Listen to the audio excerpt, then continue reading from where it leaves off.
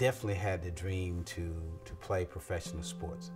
And you went to sleep with it, you woke up about it, you shot that last shot to win games so many times out there by yourself or when you're sitting around daydreaming. So you just have to go after your dreams.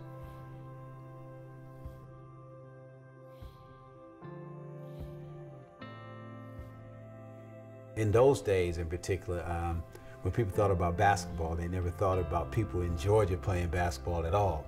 So it was more of a football state. There were so many barriers to entry for us to go to big colleges.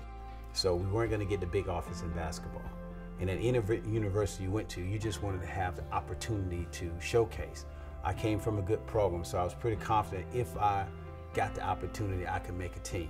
Now, you don't walk in thinking you're going to get in and become a pro player. I think that evolves and develops over a few years. So the biggest thing, I was little, you're 6 feet tall, basketball is a big man's game. How do you distinguish yourself? How do you compete against the guys coming from the bigger university if you got the opportunity in the pros? So the biggest barrier to entry was getting an opportunity to showcase what you could do. When I started out playing basketball, I think you always dream of watching yourself play on Sundays because, again, when I started playing, you only had about 2 or 3 television stations and games only came on Sunday. So I think you sat and you watched the games, you watch those guys play, then you go in the backyard. You know, one day I really want to do that. I really want to get an opportunity to do that.